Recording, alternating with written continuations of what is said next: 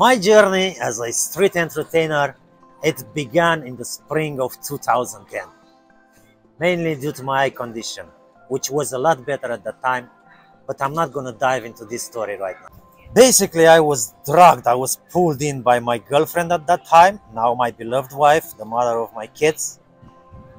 She was also a novice into street performing. She was the silver lady. The silver lady created the silver man. How nice.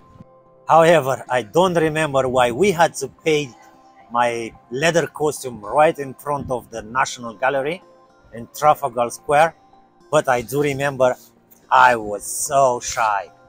And like that, I brought to life my first act as a silver statue, the Silver Man with golden eyes.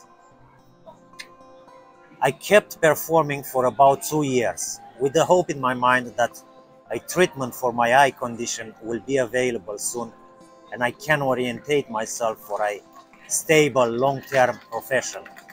But it didn't happen. And during my performance up there, I realized that I like it a lot. I started enjoying it. All the joy on the children's faces while watching me, people's reactions, all the laughs of the audience, especially when I was scaring somebody, made me dedicate myself more to it. And I realized that I have to improve myself to bring something better for the public. At the end of 2011, I saw a video with a gentleman sitting on an invisible chair. Then it clicked into my head the idea that it would be amazing to bring the floating trick into a living statue act. But I knew I cannot copy his act and I have to do something different. And it didn't last long, and I came out with my new gear, the floating old man, actually the Alfred Hitchcock face, holding a stick and sitting on nothing. I had loads of fun with that costume. Loads of people was gathering around me, wondering themselves how I stay there. But the fun, it lasts only for 2 months, I think, maximum 3. Because a gentleman, actually a greedy man, I cannot call him a different way, he saw the street performing, the living statue, as a good opportunity for a business. He copied my act and other acts, and he made about 15-20 costumes, I'm not sure about it. He found some poor foreigners, brought them into England. They probably didn't know what they're going to work when they're going to arrive here. So he dressed them up, put them in the streets all around Piccadilly Circus, Trafalgar Square, here in Covent Garden. He even made some special boxes, locked boxes for the collection of the money. The money could go in but never could come out, only if he was unlocking them. And he was charging those poor people 70% of the money that they were making during the day. I don't know how legal was that, but it was bad. And I know that because some of his workers after a while left him, and I had the chance to talk to them, to listen to their story, and they told me how bad it was. Actually, at that time, it was a serious problem for us here in Covent Garden as well, because the Westminster Council wouldn't allow living statues to perform wherever around central London, and they start filling in here into Covent Garden. And with the only rule in place here, first came, first served, it started being a hustle. So it was quite hard because I had to hang around here from midnight, 1 o'clock in the morning to claim myself a spot for the day. It was difficult.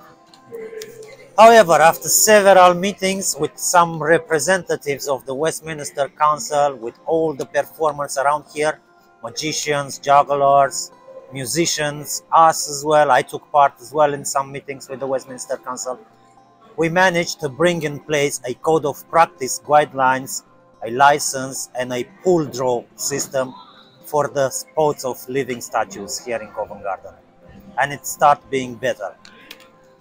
But in the meantime, I couldn't remain with the same costume. I had to differentiate myself somehow from all those floating guys around Covent Garden and everywhere on the streets of London. So I came out in the summer of 2013 with my new gear, the standing up Silverman statue. At that point, I learned my lesson, the hard way, but I learned it. I knew that I have to keep my method of levitating secret, otherwise they will copy my act again and fill up the streets of central London again with the same act. So I was the one to be blamed for all of the floating and levitating living statues that was overwhelming the streets of central London.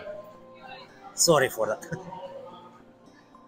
But because I done in a rush my new standing up gear, it wasn't done the way I wanted. So in the autumn of 2014, I started working on my new project, and I came out after 6 months of hard work with my new levitating silver statue builder. The old box came out in the spring of 2015. Now, not only the greedy man was after me to find out my secrets so he can copy it for his workers, but also some YouTubers were hunting me so they can get themselves some good content revealing my secret for their YouTube channels. And one of them managed to put together a video including me setting up my gear with some parts of my equipment and his opinion only about my method of levitating, which is not the way I do it. Of course, the greedy man from my story tried the YouTuber method for his workers, but they didn't last long, which proves that it's not the way I do it. Further, in 2016, I started working on a new project. And after a couple of months, I came out with my new gear, the firefighter. I was working with that costume for a couple of good weeks, but because I've done it a little bit too complex, too many things to put together at the setting up process, and the rapid decline in my vision made me to give up on it. Maybe I will come back, I will bring it back to life soon, never know. And I turned back to my old Silverman statue builder. And I continued my performance occasionally with my builder until the pandemic hit us. So after a few months of pandemic and the rapid decline in my vision, I was pretty sure that that was the end of my journey as a street performer. And I enrolled myself into a computing course at the College of Northwest London.